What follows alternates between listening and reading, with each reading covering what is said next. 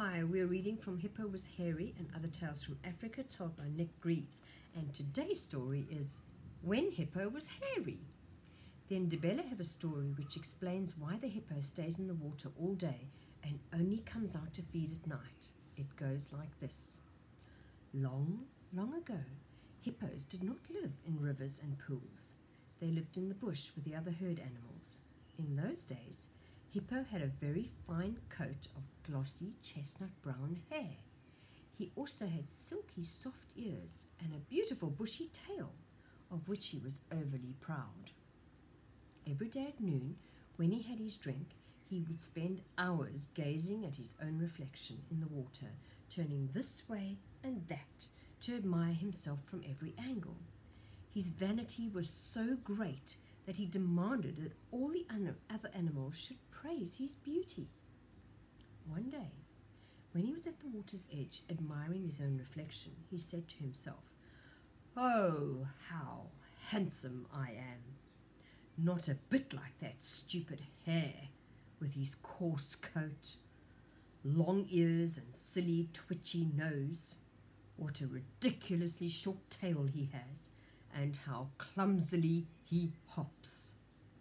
Unfortunately for Hippo, Hare just happened to be nearby, and he overheard what Hippo was saying. He was furious. He decided that Hippo needed to learn humility. After thinking for a while, Hare collected a large pile of soft, dry grass under a large umbrella tree.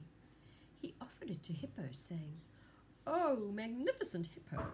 Here is a warm bed that I have prepared for you, since winter is on its way and the nights are growing cold."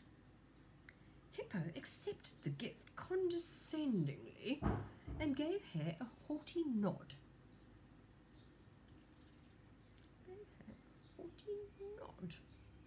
"Yes, Hare," he said, "I must be looked after.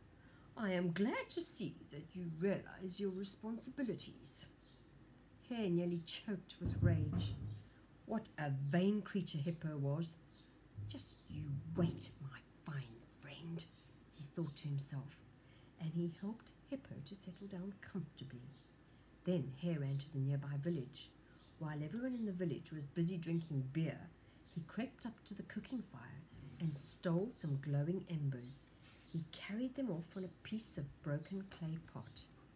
Hippo was snoring happily in his warm bed of dry grass when Hare got back. Hare crept up and threw in the burning embers, blowing on them until he had a fire blaze going. Poor Hippo awoke to find that his fine coat of fur was on fire. He heard Hare laughing nastily as he dashed off out of the way. Hippo was confused and terrified, and at first he just thrashed about, trying to beat out the flames.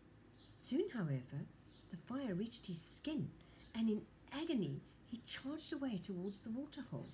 As he crashed through the bush, the fire spread to the dry winter grass, and soon the whole area was ablaze. Hippo reached the water just in time to save his life. The flames were put out, and the cool water soothed his pain. The fire raged around the water's edge, and Hippo had to hold his breath and sink beneath the surface. Only his eyes and nostrils showed when he came up for air. The bushfire burned for a long time, but at last it died out. Hippo climbed out of the pool. He felt stiff and sore, but he was very much alive.